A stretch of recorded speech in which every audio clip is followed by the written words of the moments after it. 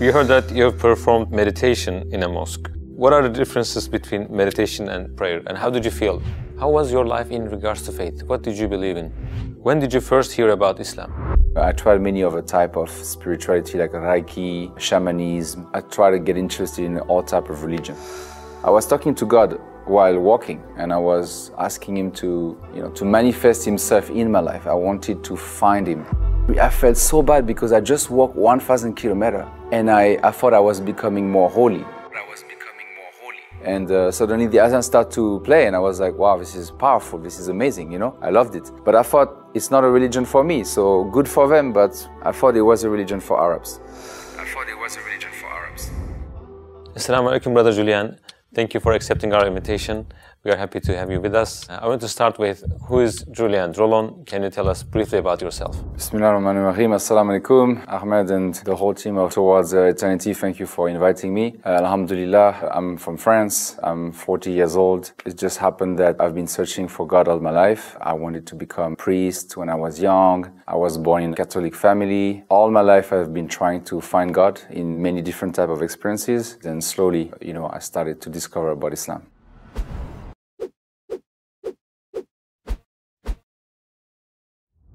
How was your life in regards to faith? What did you believe in? I was a Christian because my family baptized me when I was 2 years old, and then I at some point thought I should become a monk because I really like religion. I thought it gave sense to my life even as a kid. But then after my family didn't really encourage me so much to pursue that, they more encouraged me to become a Buddhist, or at least like a Buddhist. So I started to practice meditation, and it really helped me to calm me down and things like that. And then I tried many of a type of spirituality like Reiki, which is a type of healing, shamanism. I tried to get interested in all type of religion. What was the thing that made you question your beliefs? Was it an event or a thought, and when was it? So there was a time I was a singer for a couple of years in the Philippines. It was a dream of mine. And I remember very well, I was in Hong Kong. I just finished a gig, a concert in a festival, and I played in front of my favorite singer. I met him and he came to my concert, so I felt very humbled. And I was thinking there must be something is not right in my life. I didn't know what it is, but I thought I'm not upon the truth. Suddenly something made me realize I have a good life and everything, but there's something missing in my life. I know I don't live my life the right way. I could not say what it was. So that was the trigger, and I decided to walk 1,000 kilometers from the border of Spain towards the west coast of Spain, and it was 1,000 kilometer journey. It took me 30 days. It was a great experience because I started to try to reflect about God. I met a lot of Christians along the way. So I think that was a big event because I was talking to God while walking, and I was asking Him to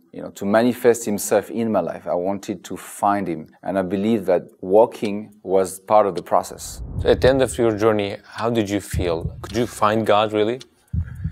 Sadly, after walking 1,000 kilometers, I really remember very well. So you expect to be a bit more pure and holy, right? So I just arrived in Santiago de Compostela. I attended the ceremony. And there was a Brazilian guy who came towards my way in a bicycle, and he kind of like scared me. And I told him an insult in Brazilian. And he also replied to me something bad. Then I felt so bad because I just walked 1,000 kilometers. I thought I was becoming more holy. So after this event, I realized it's not enough to walk. You need to walk with something that is giving you the guidance to not hurt other people's feelings. When did you first hear about Islam? The real time I think I really heard about Islam is with 9/11, when actually I started to pay attention to Islam. So the first person that told me about Islam very openly, and the first person I remember is a taxi driver when I was in Abu Dhabi. I had to wait for a flight to catch to the Philippines. I had 6 hours to kill. And I thought I should not stay in the airport. I'd rather check the landscape and this. I didn't know about Abu Dhabi. So I asked the taxi driver, what can I visit here? And he said, this big white masjid, huge masjid. So I said, let's go. And on the way to this masjid, he started to play the radio. And there was this sound that I really loved and this music really loved in my ear. And I said, what is this music? It talks to my heart. I told him that. And he stopped the car and he said, brother, this is not music, it's the Quran. And he started to preach me about Islam. He said, I really hope you can become Muslim, you and your family, and save yourself yourself from the hellfire. And I told him, hold on a minute, you know, nobody's going to go to hellfire. What is this? So that was the beginning of the journey where for the first time of my life, a Muslim engaged me in a very nice way, actually.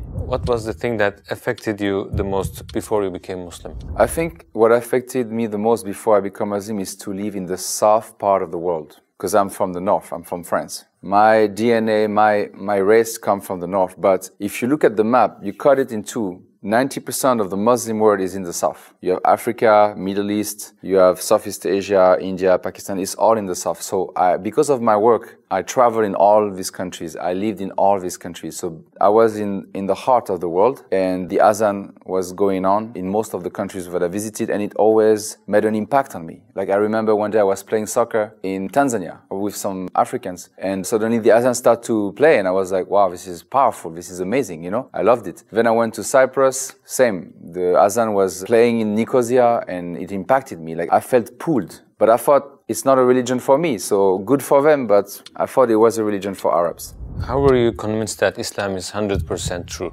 There are two reasons why I believe that Islam was 100% true. One is just a fact, because the Quran is the word of God, and I realized that. And I never knew that actually a lot of things that has been said in the Quran has been discovered only now, or a few decades ago. I could not believe that. The Quran proved itself to me that it can only be the word of God. It can only come from God and not the Prophet Muhammad. But one is because by experience, I experienced some miracles. So I'm going to share one with you. So I was searching about God and I was praying to God. And as I was making that prayer, as a Christian still, there were some words on YouTube about one ayat about the Quran about the rain. And at the same time I was reading that ayat, it started to rain in front of my window for 10 seconds. Really, literally, but really only in front of my window, not everywhere. I was living on the 30th floor. When I saw that and that ayat, I understood. Allah gave me the answer I wanted, and I started to cry. I was like, I felt so blessed, you know, that Allah cared to show me. No brainer. That's it. You want an answer? You want rain?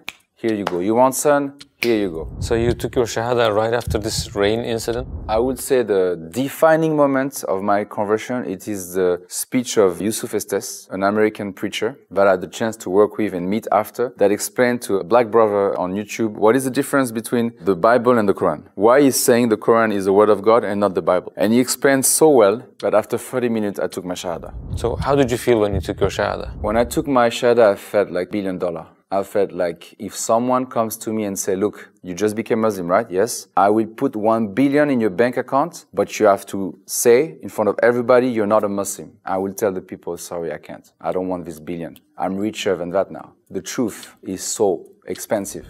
How did your family and the people around you react to your conversion? I knew it's not going to be a good news for my family. I knew that it's not going to be so much appreciated, but I didn't care. When I told my mother I became Muslim, she said to me that was the worst thing I could tell her. But alhamdulillah, she changed her mind because I think she realized that there are a lot of beautiful things in Islam. And she realized I became a better person. Islam makes you a better person. After becoming a Muslim, did you have difficulties in praying 5 times a day and fasting and other practices of Islam? Yes, so after becoming Muslim, it took me maybe a month to pray 5 times a day. First, 1, twice. And then slowly, and the hardest one is Fajr, the first prayer in the morning. But after I got into the rhythm and I never really gave up this practice, I always try to pray 5 times a day. We heard that you have performed meditation in a mosque. Yeah. What are the differences between meditation and prayer, and how did you feel? The main difference between meditation or Buddhist meditation and praying is that when you're meditating as a Buddhist, you try to empty your mind. But when you meditate as a Muslim, you try to do tadabbur.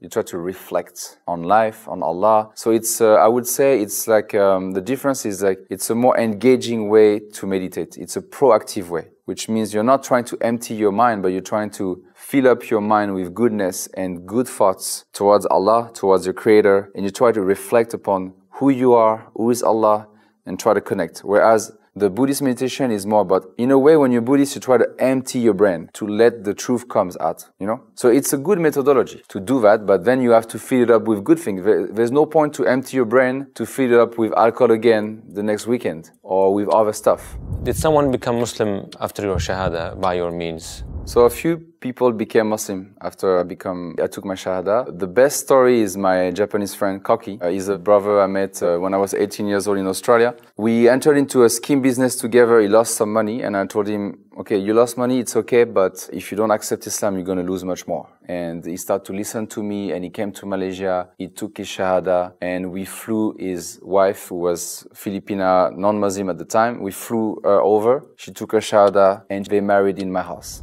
Do you think you would be able to find Islam if you didn't travel that much? I think it's definitely much easier because of the life I had. I traveled in 50 countries, I speak 4 languages, so because of my traveling, it played a huge role. So when I go to Muslim countries, I realize those people are great people, and they have a lot to offer to the world, and I realized the legacy of Islam is huge, and I want to be part of this legacy.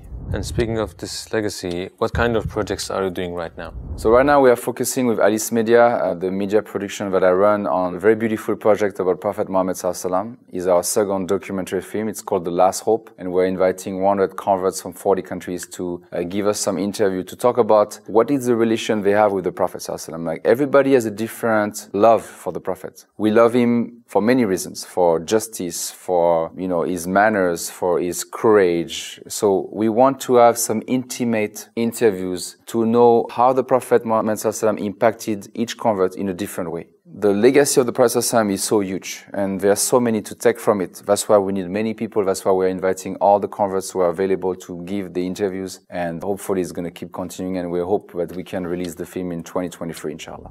And finally, what would you like to add as your final comments? We're about to go through difficult times. There are rumors of wars, rumors of new disease, rumors of this and that, and I just want to tell the people, don't lose hope. That's why we called our new documentary The Last Hope. The last hope being the Prophet Muhammad Sallallahu Alaihi Wasallam. Do not worry, we are all the ummah of the Prophet. We all belong to his ummah, and things gonna be fine. Even though we're gonna go through tribulations, we should always be optimistic, we should always be positive, because we have the best Prophet of the entire world. He's the best, he's the most beloved of Allah.